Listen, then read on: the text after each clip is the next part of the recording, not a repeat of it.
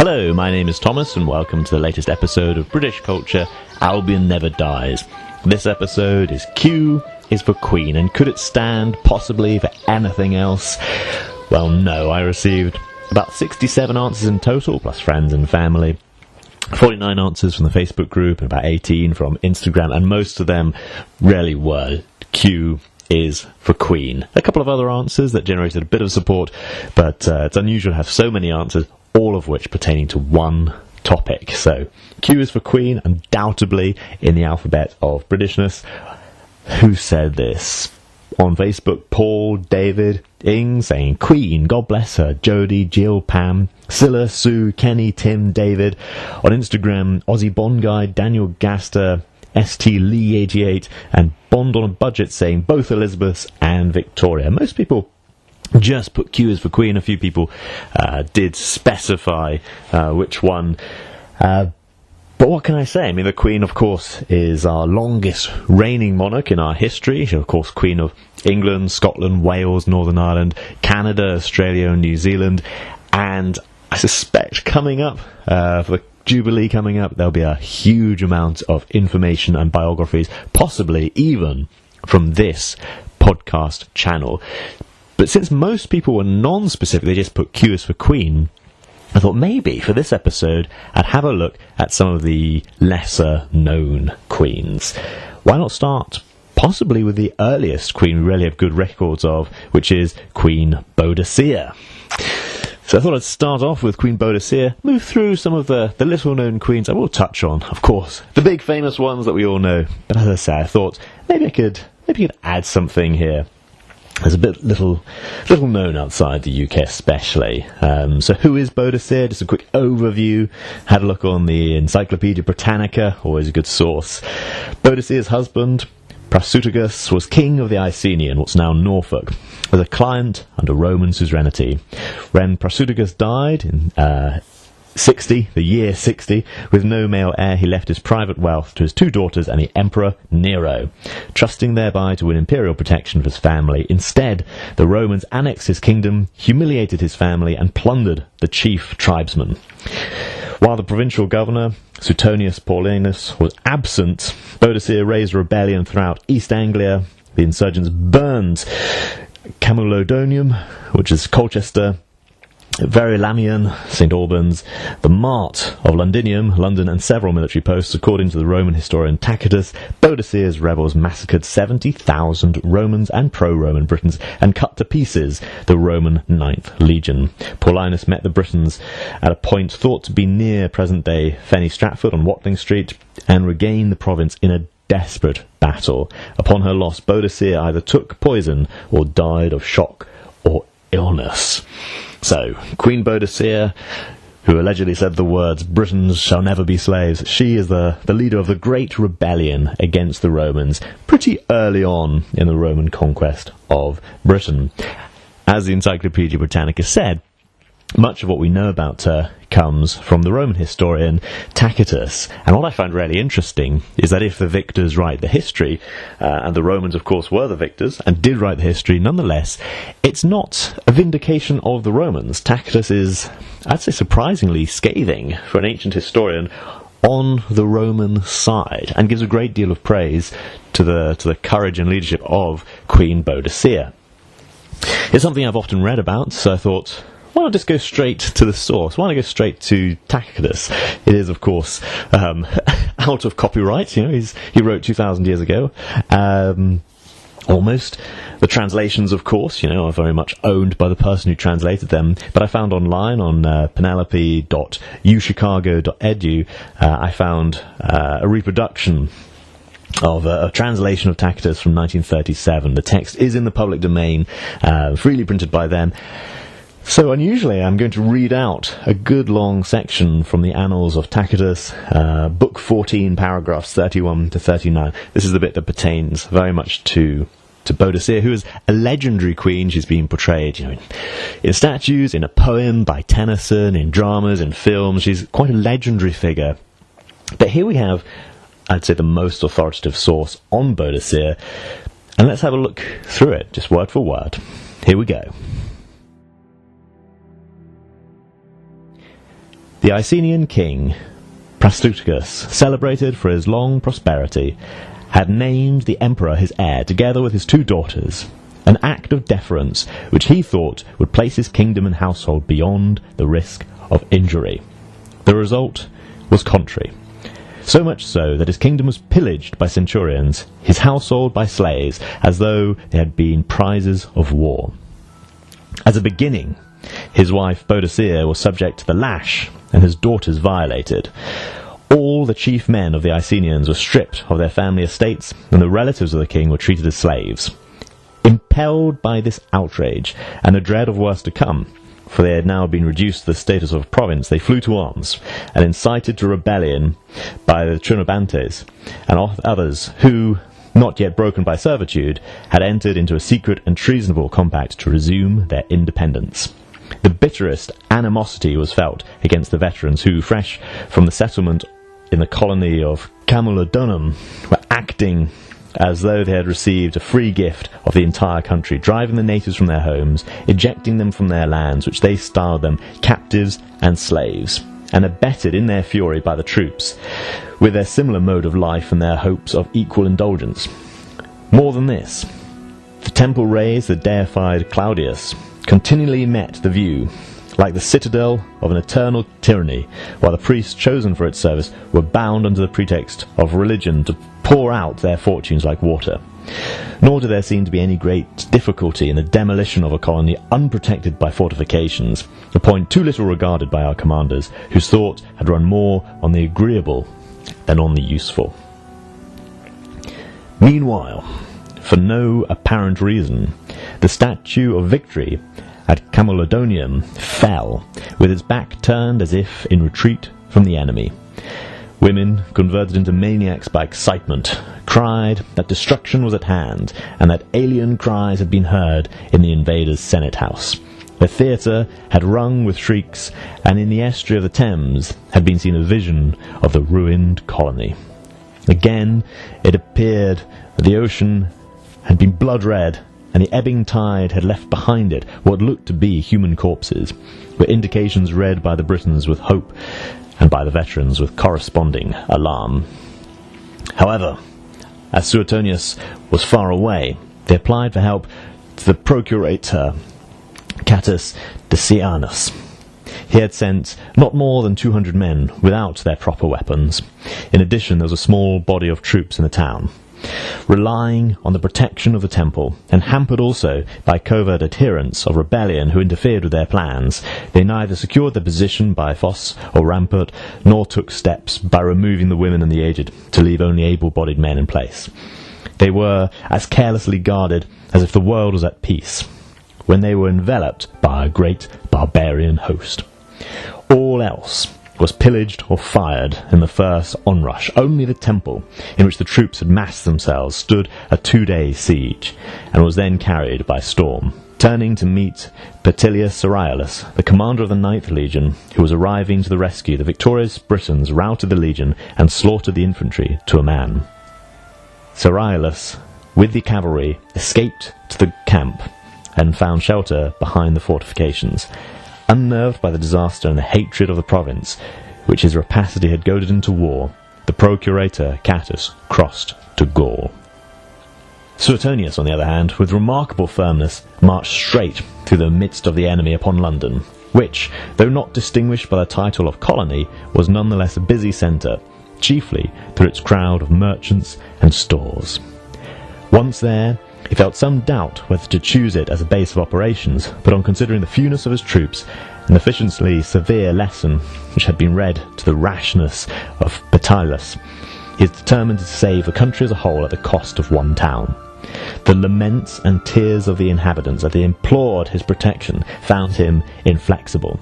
He gave the signal for departure, and embodied in the column those capable of accompanying the march. All who had been detained by the disabilities of sex, the lassitude of age, or by local attachment fell into the hands of the enemy. A similar catastrophe was reserved for the municipality of Verulamium, as natives, with their delight in plunder and their distaste for exertion, left the forts and garrison posts on the one side, and made for the point which offered the richest material for the pillager, and was unsafe for a defending force. It is established that close upon 70,000 Roman citizens and allies fell in the places mentioned. For the enemy neither took captive nor sold into slavery. There was none of the other commerce of war. He was hasty with slaughter and the gibbet, with arson and the cross, as though his day of reckoning must come, but only after he had snatched his revenge in the interval.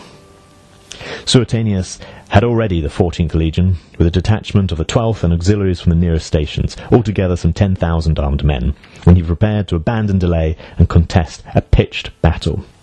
He chose a position approached by a narrow defile and secured in the rear by a wood, first satisfying himself that there was no trace of an enemy except in his front, and that the plain there was devoid of cover and allowed no suspicion of an ambush. The legions were posted in serried ranks, the light armoured troops on either side, with the cavalry massed on the extreme wings. The British forces, on the other hand, deposed in bands of foot and horse, were moving jubilantly in every direction. They were in unprecedented numbers, with confidence running so high that they brought even their wives to witness the victory and installed them in wagons which had stationed just over the extreme fringe of the plain. Boadicea, mounted in a chariot with her daughters before her, rode up to clan after clan and delivered her protest. It was customary, she knew, with Britons to fight under female captaincy, but now she was avenging, not as a queen of glorious ancestry, her ravaged realm and power, but as a woman of the people, her liberty lost, her body tortured by the lash, the tarnished honour of her daughters. Roman cupidity had progressed so far that not their very persons, nor age itself, nor maidenhood were left unpolluted. Yet heaven was on the side of their just revenge. One legion which ventured battle had perished, the rest were skulking in their camps, or looking around them for a way of escape. They would never face even the din and roar of these many thousands, far less their onslaught and their swords. If they considered in their own hearts the forces under arms and the motives of the war, on that field they must conquer or fall. Such was the settled purpose of a woman. The men might live and be slaves. Even Suetonius, in this critical moment, broke silence. In spite of his reliance on the courage of the men, he still blended extortions and entreaty. They must treat with contempt the noise and empty menaces of the barbarians in the ranks opposite. More women than soldiers meet the eye, unwarlike and unarmed. They would break immediately when, taught by so many defeats, they recognized once more the steel and valour of their conquerors.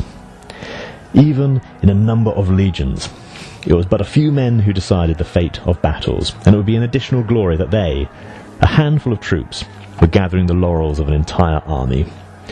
Only keeping their order close, and when their javelins were discharged, employing shield boss and sword, let them steadily pile up the dead and forget the thought of plunder. Once the victory was gained, all would be their own. Such was the ardour following the general's word. Such alacrity had his veteran troops, with a long experience of battle, prepared themselves in a moment to hurl the pilum, that Suetonius, without doubt of the issue, gave signal to engage. At first, the legionaries stood motionless, keeping to the defile as a natural protection. Then, when the closer advance of the enemy had enabled them to exhaust their missiles with certitude of aim, they dashed forward in a wedge-like formation. The auxiliaries charged in the same style, and the cavalry, with the lances extended, broke a way through any parties of resolute men whom they encountered. The remainder took to flight, although escape was difficult, as the cordon of wagons had blocked the outlets. The troops gave no quarter even to the women. The baggage animals themselves had been speared and added to the pile of bodies. The glory won in the course of the day was remarkable and equal to that of our older victories, for, by some accounts, little less than 80,000 Britons fell, at the cost of some 400 Romans killed, and a not much greater number of wounded. Boadicea ended her days by poison. Asponius Postumus, camp prefect of the 2nd Legion, informed of the exploits of the men of the 14th and 20th, and conscious he had cheated his own corps of a share in the honour, and had violated the rules of the service by ignoring the orders of his commander, ran a sword through his body. The whole army was now concentrated and kept under canvas, with a view to finishing what was left of the campaign. Its strength was increased by the Caesar, who sent over from Germany 2,000 legionaries, 8 cohorts of auxiliaries, and 1,000 cavalry. Their advent allowed the gaps in the Night Legion to be filled with regular troops. The Allied foot and horse were stationed in new winter quarters, and the tribes which had shown themselves dubious or disaffected were harried with fire and sword. Nothing, however, pressed so hard as famine on an enemy who, careless about the sowing of his crops, had diverted all ages of the population to military purposes whilst marking out our supplies for his own property. Still, hatred of Rome was persistent, and the fierce-tempered clans inclined to move slowly to peace, because Julius Classinicus had been sent in succession to Carthage and was not on good terms with Suetonius, was hampering the public welfare by his private animosities, and who had circulated a report that it would be well to wait for a new legate, who, lacking the bitterness of an enemy and the arrogance of a conqueror, would show consideration to those who surrendered. At the same time, he reported to Rome that no cessation of fighting need be expected until the arrival and supersession of Suetonius, the failures of whom he referred to his own perversity, his successes to the kindness of fortune. According to Polyclitus, one of the freed men who had been sent to inspect the state of Britain, Nero, cherishing high hopes that through his influence not only might a reconciliation be effected between the legate and the procurator, but the rebellious temper of the natives be brought to acquiesce in peace. Polyclitus, in fact, whose immense train had been an incubus to Italy and Gaul, did not fail, when once he had crossed the seas to render his march a terror even to Roman soldiers. To the enemy, on the other hand, he was a subject of derision. With them, the fire of freedom was not yet quenched. They still had to make acquaintance with the power of freedmen, and they wondered that a general and an army who had accounted for such a war should obey a troop of slaves. Nonetheless, everything was reported to the emperor in a more favourable light. Suetonius was retained at the head of affairs, but when later on he lost a few ships on the beach, and the crews with them, he was ordered, under pretence that the war was still in being, to transfer his army to Petronius Turpillianus, who by now had laid down his consulate. The newcomer abstained from provoking the enemy, and was not challenged himself, and conferred on this spiritless action the honourable name of peace. There we go. It's unusual for me to read out such a long piece, but on this occasion, just to go to the original source from almost 2,000 years ago and get an insight from the Roman perspective on an ancient British queen, I felt this was an exceptional piece and one worth going into. Of course, if you walk along in the modern day, along the Thames, towards the Houses of Parliament, you can see the statue, Boadicea and her daughters, created by Thomas Thornycroft, who worked on it between 1856 and his death in 1885. He was erected by his son in its current place in 1902, and it's a great, imposing statue of Boadicea on her chariot, again reminding us of the long tradition of freedom in Britain. So there we go, at the very, very beginning of British history, we have a very, very powerful queen. Okay, time to move on to the second queen, which won't be so long. But is she a queen? She's sometimes known as Empress Matilda because she was the consort of the Holy Roman Emperor Henry V, not Henry V of England. So let's have a look at this one. Empress Matilda. I've referred to her before in her battles with Stephen. On the death of Henry I in 1135, his favourite nephew, Stephen of Blois, and son of his sister Adela, hurried to London where he secured election and coronation within the month. This contravened the oath he and his fellow barons had sworn in 1127 to Henry's daughter, the Empress Matilda. His election was confirmed by the Pope in 1136. I'm getting that little piece from www.royal.uk/Stephen and Matilda. Interesting, the official website of the royal family does refer to this time, often known as the Anarchy, as, Stephen and Matilda. Interestingly, they write further about Stephen.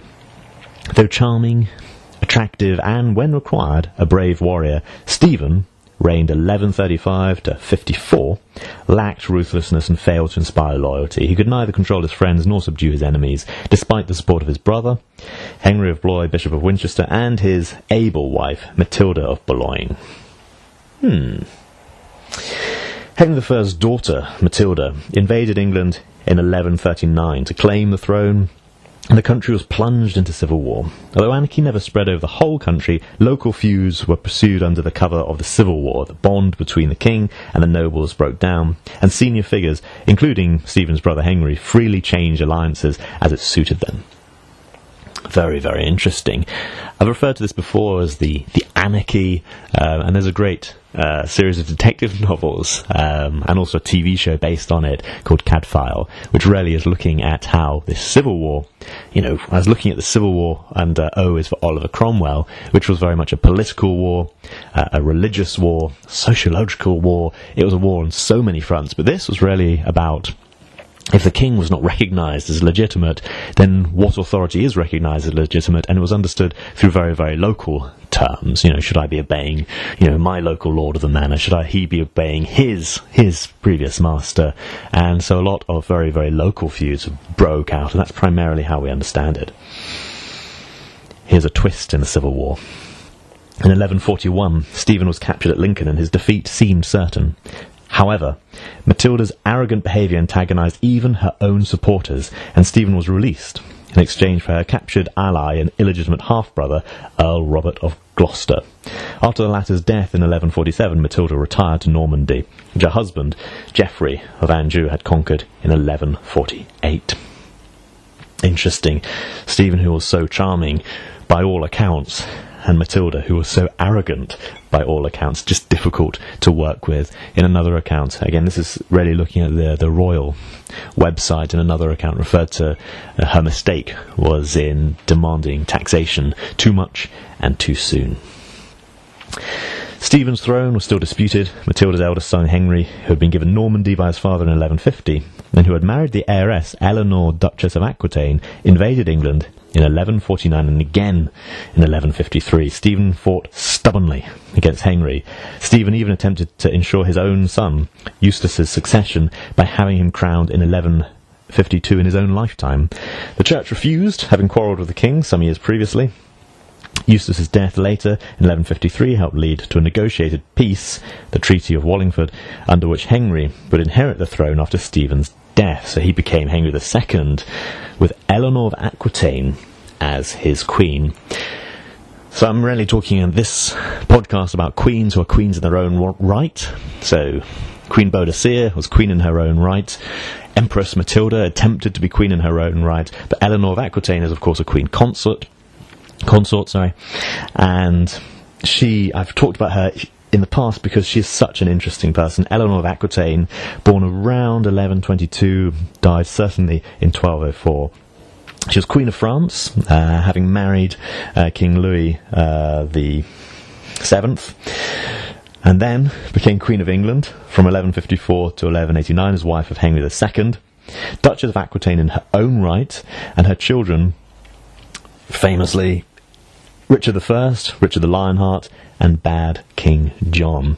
So she was seen very much as a king maker, and perhaps the most powerful woman of the medieval era, leading armies herself to benefit, well, one or other of her relatives.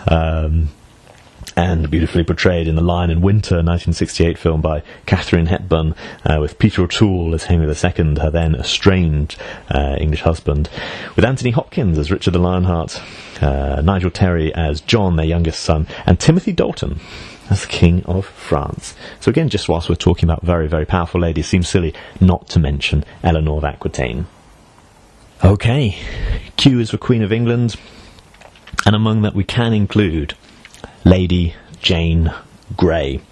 She is famous for being our shortest monarch, only 9 days in 1553.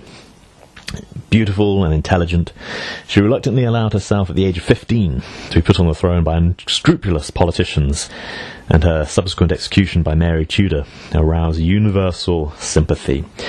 Lady Jane Grey was a Protestant, in fact, an extreme Protestant, and it made her a natural candidate for the throne for those who supported the Reformation of the Church. Again, a hugely tumultuous time in British history.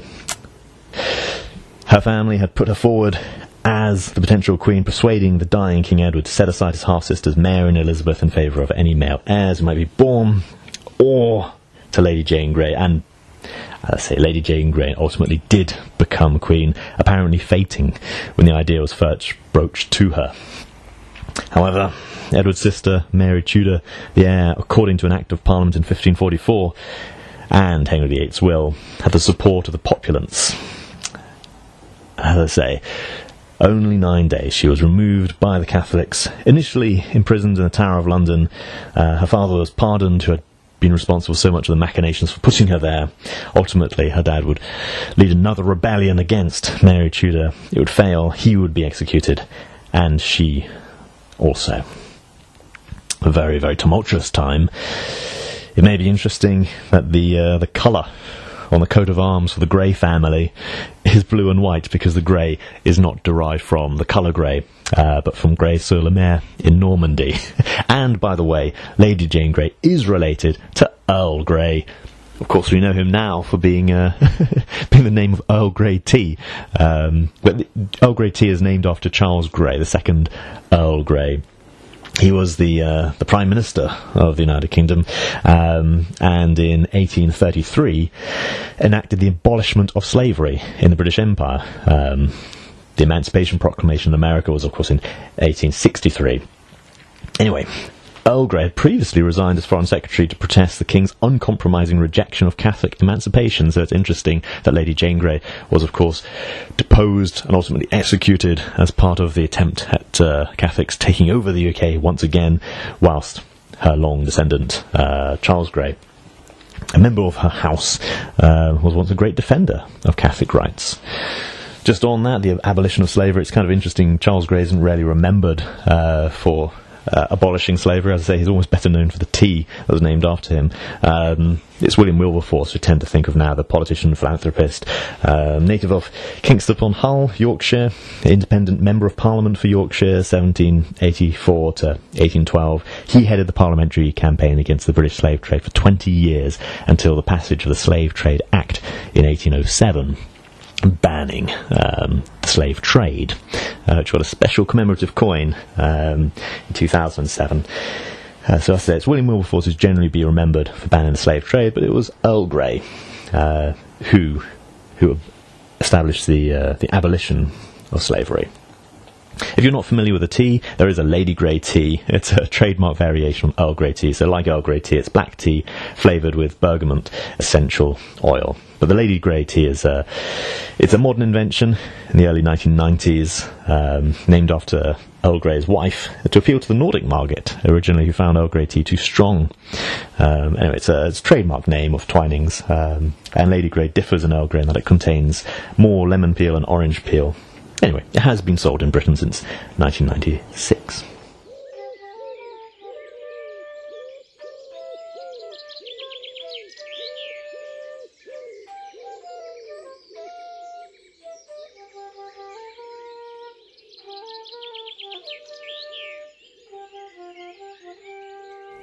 Okay, so those were a deep dive into 3 classic queens. Of course, after that we do have Bloody Mary, I've talked about before, Elizabeth I, William and Mary, who were co-monarchs. I think it's interesting. So we had William, who was king in his own right, Mary, queen in her own right, but both ruling at the same time, but not in anarchy, as with Stephen and Matilda. These two were cooperative co-monarchs, and of course they were succeeded by Anne, under whom we had the Act of the Union between England and Scotland. And then, of course, yes, Victoria, and then, of course, yes, Queen Elizabeth II. I had a little look into William and Mary, which I found jolly interesting. It's under their rule that we have a great deal of constitutional change, because most of what I described just now was about very, very powerful monarchs shaping the UK. And, of course, nowadays we have a constitutional monarchy, with Parliament enacting political policy. It was under William and Mary that we have this great change. It was under them that we had the Bill of Rights, which limited the sovereign's power, reaffirmed Parliament's claim to control taxation and legislation, and guaranteed that it would not have abuses of power, which James II and other Stuart kings had committed.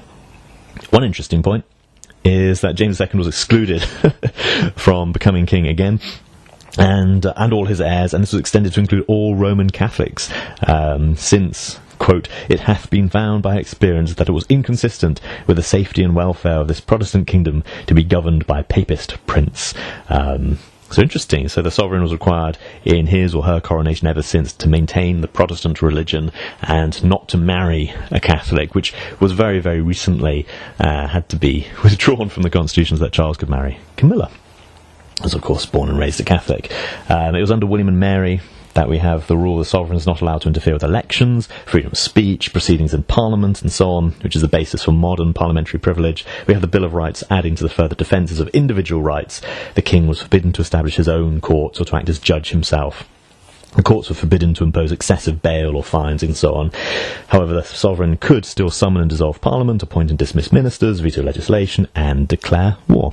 So again, a great deal of constitutional change under William and Mary. We have a few little topics. On Facebook, Skeldra suggested Q is for quid, a slang expression for the British pound sterling, or the British pound. It's believed to come from the Latin phrase quid pro pro, which means something for something. So 10 quid means 10 somethings.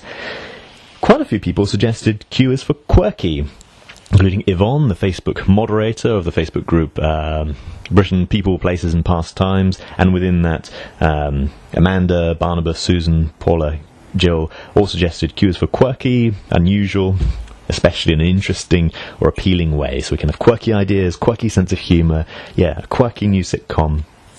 Yeah, I'd say that a lot of people, British people, like quirky things. Rita and Deirdre also suggested on Facebook that we enjoy quaint things, so having an old-fashioned or unusual quality, the appearance that's usually attractive or appealing. Like an old village is quaint, or quaint customs of the natives, or quaint, it can be negative, it can mean outdated, but quaint is normally positive. A lot of people suggested Q is for queuing, which I like as a word because it's just the letter Q with a few other vowel letters just waiting their turn. James said definitely queues because we tend to be the only ones who do. Again, Margaret suggested, I thought of queues too. We're famous for respecting them automatically. In some other countries, a queue is a cluster. And then Maura saying, that's true, or used to be. Not sure the queues work so well these days in France. People sometimes stand in line, and when the bus arrives, they swarm on, forgetting the line. I remember being in a post office in Bradford. I was queuing up to post a letter, and the queue went all the way outside the post office, and then as is the Yorkshire way, if you don't like the weather, wait 5 minutes, it will change, and if you do like the weather, wait 5 minutes, it will also change. So it was a lovely sunny day as we were all lining outside, and then suddenly it started to rain, and so we all went inside, remaining in the queue, and suddenly forming a snaky queue without any interference from any authority. And I thought that was a very, very British thing to spontaneously form a snaky queue. I don't know, it does seem very British to me. I quite like quavers, as suggested by David. Q is for quavers, which in the USA is known as an eighth note. Quaver is the musical note lasting for half a beat, so 2 quavers last as long as 1 crotchet. Again, in North America, the terminology is an eighth note, but it could also just mean quavers, the crisps. I didn't ask him to find out. So quavers are deep-fried, potato-based British snack. The primary ingredient is potato starch, which are then deep-fried, which gives it a similar texture to prawn crackers, but a very different flavour. And they're curved and they resemble the musical note. So either way, Q is for quavers.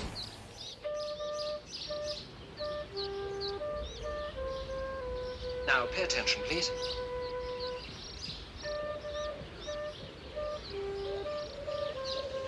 Right, now pay attention, 007. Now pay attention. Right, now pay attention. Pay attention, 007.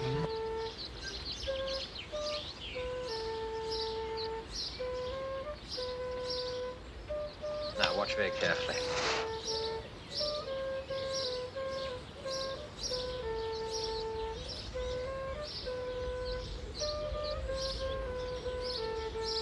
Now, pay attention, 007.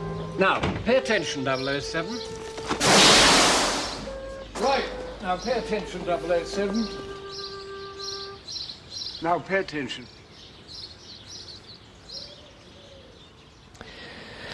Okay, I said that the topics had centred around two main things. One of them was Queen, the other from Facebook, Paul. From Instagram, the style is not enough. And on Facebook from Terry, Q is for Q, from James Bond. Terry said, I admit, first I thought of Mr. Q, James Bond's special technician, and then Quality Street Candies, and then the Queen. I hope I'll be forgiven. And Denise replied, off with his head.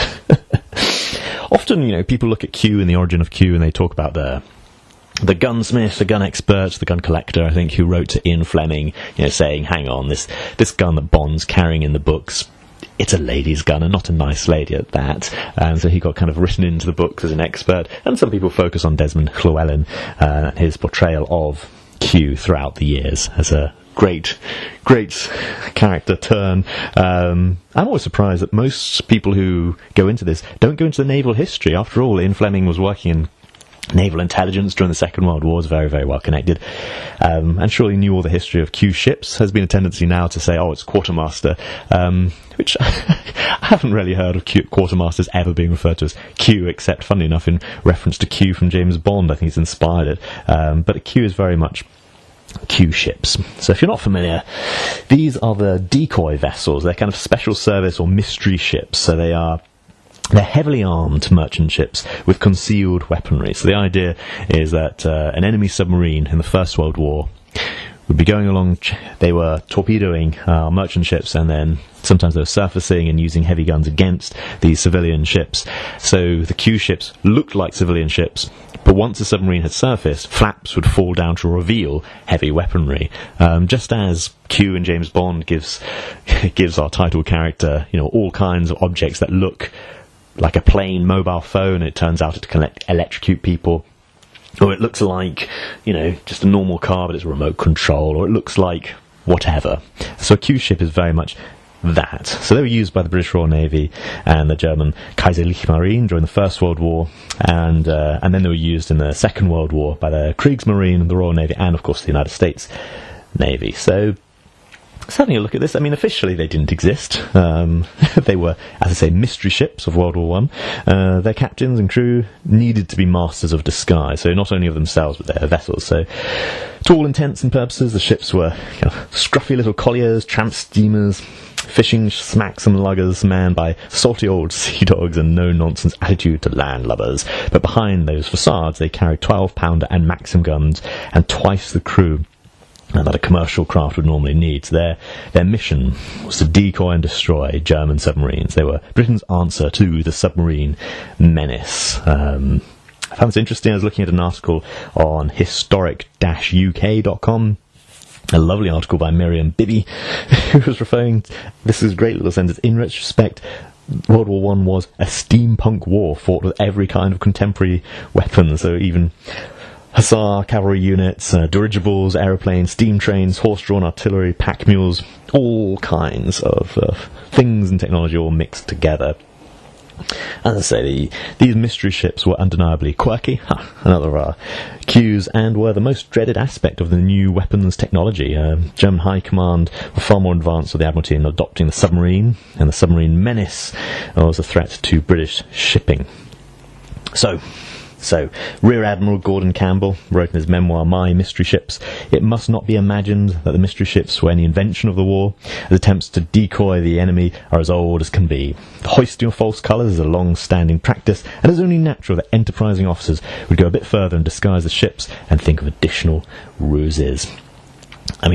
Very interesting, as I say, from a distance they look like normal ships, but even sometimes going into port, they would disguise their true intention. They would not reveal themselves as naval officers and naval ratings and so on. They would put on disguises in an attempt to fool the enemy, sometimes changing the names of the ships and changing their apparent purpose as they moved around, all trying to, deceive the enemy. So once a submarine had been spotted, once it was starting to threaten their ships, there were panic parties. So the people on the Q ship would run around and pretend as if they're evacuating, including having a stuffed parrot in a cage to add authenticity to the idea of a merchant crew abandoning ship. But as soon as the submarine, as it would normally surface, then to reveal its guns. They did have torpedoes, but they were few and far between. They're very expensive and not entirely reliable, so generally the submarines would pop up and then open the gates to reveal their guns, and it was very difficult for them to surface quickly, so they did present a good target. Interesting that the disguises for the Q ships were so effective that Campbell's fellow Royal Navy officers didn't recognise him behind his bearded, scruffy persona as a master or collier of a timber ship or whatever. Interesting. So as I say, it's funny to my mind that we often, when we talk about Q, we leave out what is a very, very interesting bit of naval history, and one that does clearly pertain to the Q that we all know from James Bond.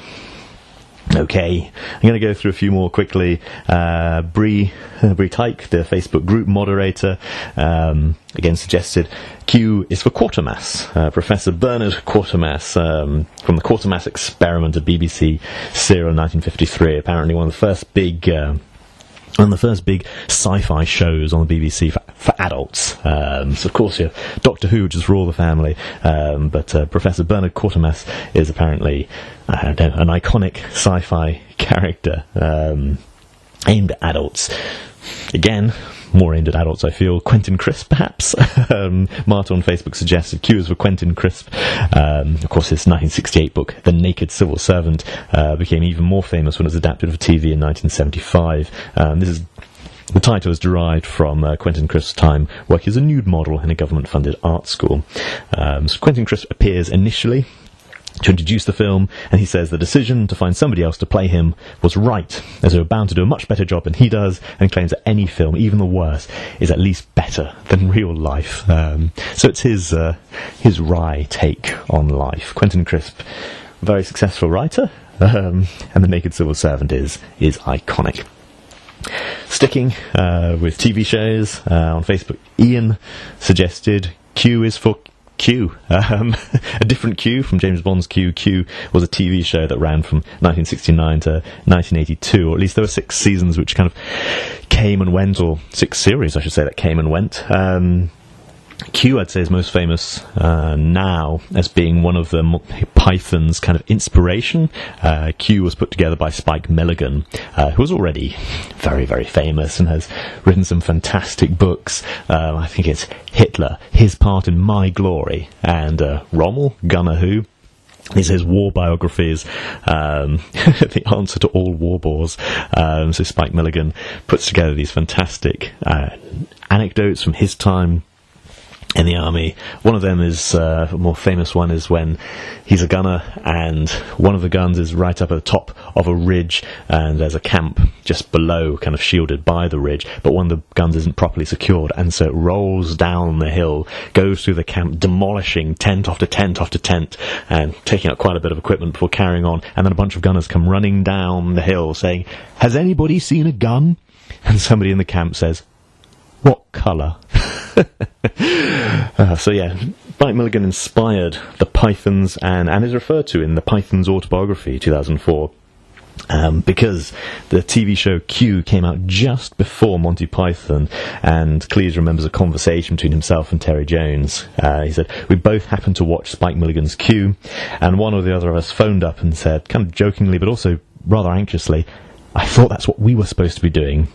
And the other one said, that's what I thought too," and they'd felt that Spike Milligan had gotten to where they were trying to got to, but if you'd asked us the previous day, we couldn't have described very well where it was, but once we saw it, we recognised it, and the fact that Spike had gone there enabled Monty Python to go a little bit further than they would have done otherwise. The series has been described as more miss than hit. It was very, very experimental, but it is interesting to see the odd sketch and to see, what influenced Monty Python.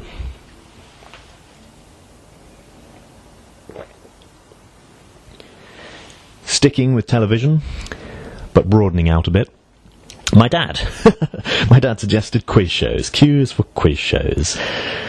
Of course, there are quiz shows in every country in the world, but they do take a different form. They are quite unique, I find, to each country. So the first BBC quiz show on the television was 1938 Spelling Bee, which I feel American listeners will be more familiar with. It's an adaptation of the radio format. In the UK, it pitted contestants against well-known television stars in a spelling quiz, which is interesting, at least, because it shows that the celebrity edition of a game show is not all that new. It goes back to 1938. But it was more ITV, independent television, who pioneered the quiz show in the UK, embracing the commercial angle, because the BBC doesn't consider prizes to be a sensible use of public money. ITV was able to offer cash prizes, but within limits, especially because this was heavily regulated in the UK. So whilst in the United States you could have the $64,000 question, it had to become the 64,000 sixpences in the UK, again, due to regulations. These regulations started to be relaxed from 1994 onwards. 1998, UK TV had its first £1 million prize. So because you can't focus on money as the objective, you just have to focus on it being an interesting little thing in itself, play along at home, and of course now there are apps that you genuinely can play along live. So you have some shows like Eggheads, which is kind of at GCSE level, 14 to 16-year-olds, University Challenge, if you've got university education, that's fantastic.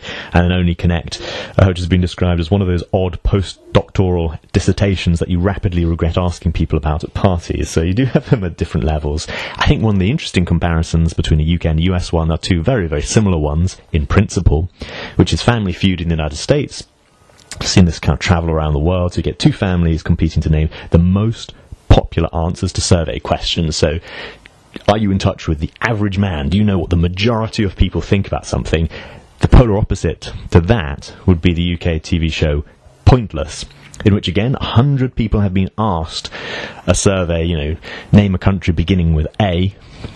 A correct point scores, a correct answer is 1 point for every survey subject who gave it, but the winner is the one with the least points. So if you said a country that most people didn't say, if you had some very, very obscure knowledge, you win.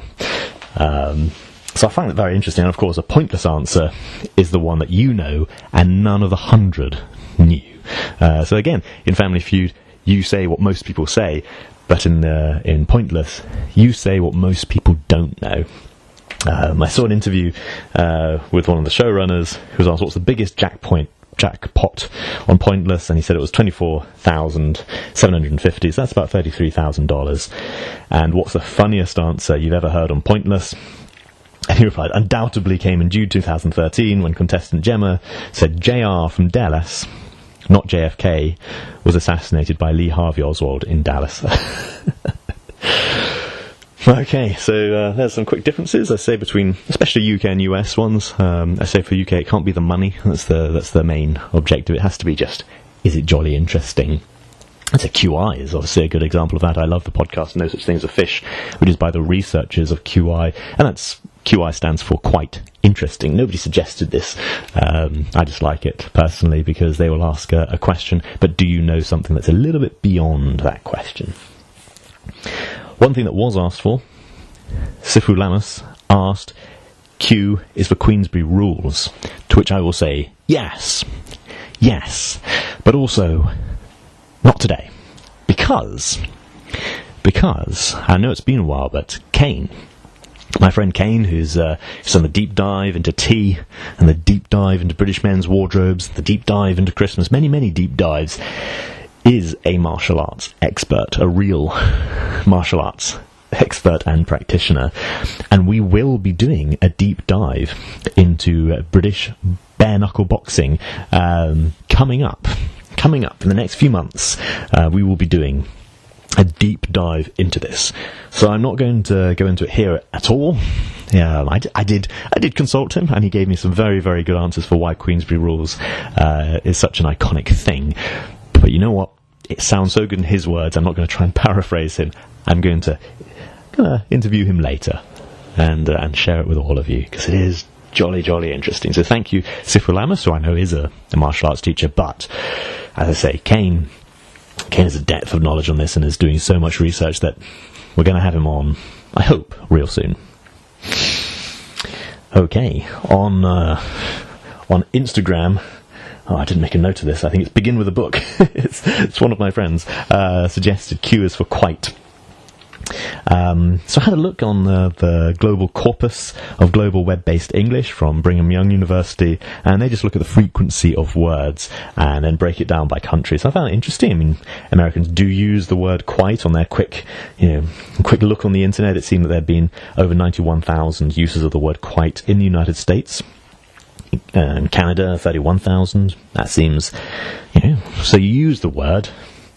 And, I guess it has the same meaning, quite, to the utmost or most absolute extent, or sometimes it means to a certain or fairly significant degree, or, it could be expressing agreement. I don't want to talk about that now. Oh, quite. So let's see, 91,000, 31,000, US, Canada, and the United Kingdom, 145,000 uses. So more than the US and Canada put together from a much smaller country. So it seems that we use quite a lot. Just frequency of use, and that's a really interesting thing, because sometimes you see, like, popular in the United States, people say this, and in the United Kingdom, people say that. But often, we're using the same words, but we use them with different frequency or to slightly different effect. And I find that very, very interesting. Super interesting, one person who I won't name suggested Q is for Quaker Oats. I won't name them because that's wrong. But that's really interesting, because lots of people liked it, and lots of people kind of seem to agree with Q is for Quaker Oats, and Quaker Oats seems British, but it's not. It was founded by two partners, one in Canada and one in the United States. But Quakers are English. The Society of Friends is English, so called because we bid them tremble at the word of God. That's what George Fox said. So George Fox, an itinerant ministry, he was a preacher, and reached his spiritual epiphany in 1652. He was a preacher who at the end of Puritan meetings would make his statements, was persecuted for it, thrown down church steps, beaten with sticks, on one occasion with a brass-bound Bible, refused to be intimidated, noted for his courage, his physical stamina. I believe the power of Christ gave him the strength to lead a holy life. He was jailed for 6 months in Derby jail, offered release if he had accepted a commission in Oliver Cromwell's army, but refused. He believed in a covenant of peace, and it was in his arguments with the judge that they got the name Quakers. Originally seen as derogatory, but now apparently no embarrassment is caused by using the term today. So an interesting man who, again, people were leaving the Civil War to join what some James Naylor called the Lamb's War. And finally, Queen the Band. It was very, very popular. Jason Kim suggested this, Ozzy Bond guy, Sifu Lammers, Daniel Gaster, and a few people on the Facebook group. And I'm not going into it because I know nothing about it, and I'm also very wary of playing any music on this podcast unless I actually own it. I know some people would say, but it's fair use and all this kind of thing, but these things change over time. I remember when YouTube allowed you to play any music you wanted, and then suddenly the situation changed. So I say I'm very wary about putting any music on here, so I'm just skipping that. I do quite like this one. Q is for Quinn, an English gentleman, and this was sent in by my friend Quinn. Q is for question time, as in Prime Minister's question time. I did cover that before, but it's on every Wednesday, and I do thoroughly enjoy that. Thank you, Easy Smiles and Expensive Watches. N. Slayton, who you might know as The Other Guys on YouTube, suggested Q is for Queen and Country. Again, I feel I've covered that happily with some of the little-known queens. It will start with a book, not begin with a book. He suggested quite...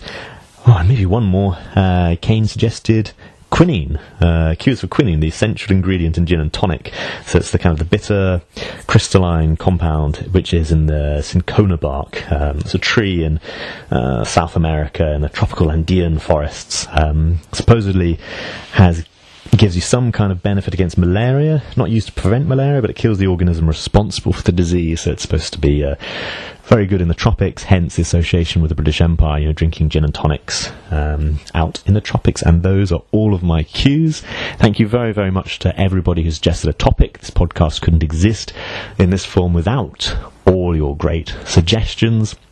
Of course, I interpret them in my own way, and I hope you enjoyed that interpretation, delving this week into some of the little-known queens. But again, your suggestions are very, very much appreciated. If you enjoyed it, and you'd love to do it, please do leave an honest 5-star review on whatever listening app you're listening on, especially iTunes or Spotify. Again, I very much appreciate all of the suggestions. Thank you very, very much. The Alphabet of Britishness will return. You can contact me on Fleming Never Dies on Instagram or albionneverdies@gmail.com to give me yet more suggestions. Thank you. Thank you very much. Goodbye.